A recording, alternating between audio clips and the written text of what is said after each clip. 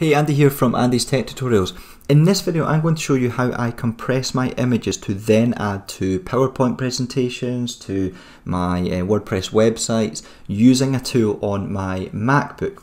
Now it's really important that if you are in particular uploading your images to your website that you do have good quality images but that they're not too big in file size. If an image is taken straight from your phone and put onto a website, for example, you'll find that it will probably be a very high resolution image and it will probably be very high in terms of file size.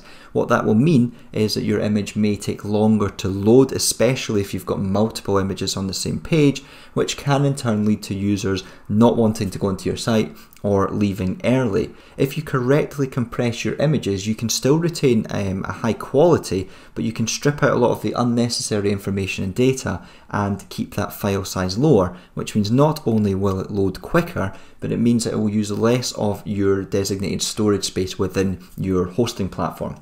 The tool that I'm going to use on my MacBook is Image Optim. I'm going to show you how to use that in this short tutorial. It is only available for Mac users and I'm going to demonstrate how to use this on my Mac, but what I would say to you is you're best to download it from the link that I've put in my description and not using any of the apps that are available in the App Store under the same name, because those are not legitimate ones. The legitimate one is only available from this website, and the great thing is it's open source, so it's completely free to use. As well as that, it's also very, very easy to use. There are other versions available. If I go to other versions on this page, you'll see that whilst it's only available for macOS users, you can download similar tools for older macOS users, Linux or Windows, and helpfully on this web page, again it's in the description, you can find the tools that the creators of Image Optim recommend you use if you're a Linux or a Windows user. Now, I have already installed this on my computer, so I'm just going to take you through how we can quickly compress an image using this tool. So let me just load it up here. So here is Image Optim here. Now, the first thing you'll want to do is, before you actually optimize any of your images or compress them, what you'll want to do is you'll want to go into settings just down the bottom right here. So this little cog here.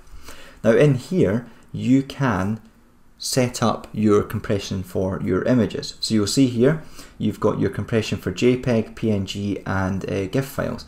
Now the interesting thing here is we have enabled lossy minification, and what it says here is that makes files much smaller but may change how they look. Essentially what this is going to do is it's going to compress your image and it may alter the appearance to try and reduce the file size. If you want to use lossless compression, which means it compresses the image, it will remove unnecessary pieces but without a drop in the visible quality, then you want to make sure this isn't checked. Okay, but what this means is whilst you'll have a higher quality image, the file size will be considerably higher. So personally, where possible, I do try and use lossless. Essentially, if I'm using for, a website or a PowerPoint presentation where it's being viewed online, it's not being printed, and I don't need an extremely high quality image, then lossy compression is usually fine. If you're printing images, then it's probably something you'll want to steer clear of. But if you enable lossy minification, then you can choose the quality settings. So obviously 50% will generate a lesser quality image but a much smaller file size. If we go up to sort of 90% here, then you're going to have a bigger file, but it will be of better quality. So with this, you kind of have to just play about. You've got to bring your images in, see how they look. If they're suitable, then you can obviously keep the percentage here. If you want to drop it slightly, you can. And you can basically keep doing this until you reach a point where your image is not of a suitable quality, and then you'll know that you maybe want to increase slightly.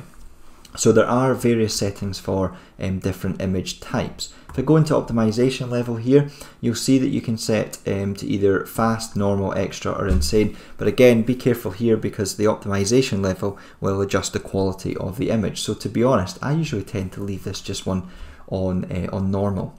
And then if I go into general, you'll see that you can enable on the left hand side the type of profiles, and then you'll see in here you can choose what metadata and color profiles you essentially want to strip out. So for example, it says strip JPEG metadata, so this takes out all of the kind of background information that we don't really need to know about, okay, stuff that's not really important when we're just uploading an image to a website. Now I'm going to close this one down here, and you'll see here I have two images. So this one here, this Clubhouse one, if I go into that and go to get info, then you'll see that it is a 3.5 megabytes, and it's quite a high resolution image. This one, it's like 3,000 odd pixels, I think. If I look at this one here, what I have done is I have opened this and I have dropped the size of this image. So the image size here is actually about 1200 by 1600, and it's brought it down to about 614 kilobytes. So if I open it up, you'll see that actually it's a fairly good image. If I open up the original here and put it side by side, so on the left we've got the original image, and on the right we've got the one that I've resized, and it's considerably smaller in file size, but actually visually there's not much of a difference for us looking at that on screen. What I want to do now is I want to drag my file that's 600 kilobytes across and just put a little bit of compression on it so that we can drop the file size.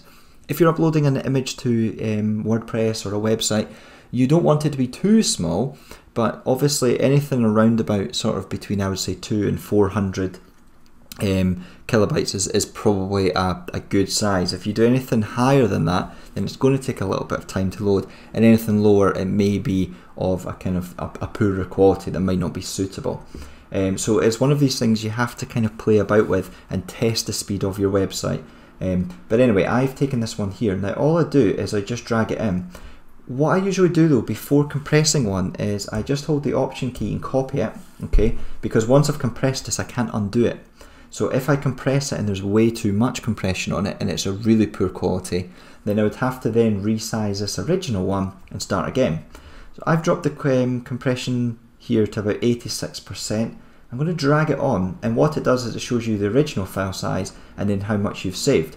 So I have now compressed this file, and it's gone from being 614 kilobytes down to 345, so it's basically saved about almost 50%. If I open up the original and then open up the copy compressed one, you'll see on the left this is the original 614, and this one here is the compressed one. And again, just looking at it, there's slight subtle changes in the color here, but it's nothing too too major. But visually, I think most of us would agree that looking at that, that's more than suitable for a website. You'll see though, if I take, again, I'll just copy this original one.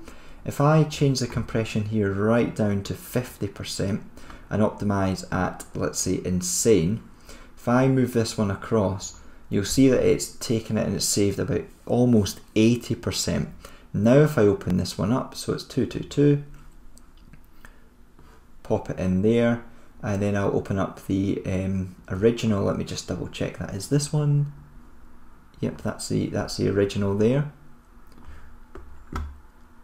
So you'll see side by side, again, there are slight changes with the color and the kind of various elements here, but actually even then it's not too bad. So you've taken an image which is basically 3.5 megabytes, we've dropped it down to 614,000, and then what we've done is we've dropped this one down again to about about 140 K. So there's a big difference in there, a huge amount in terms of saving. We've saved about 70% on the 614. So this tool is very, very useful. It's a super quick and easy way to compress your image and just to drop the file size, which makes it a little bit better for using online.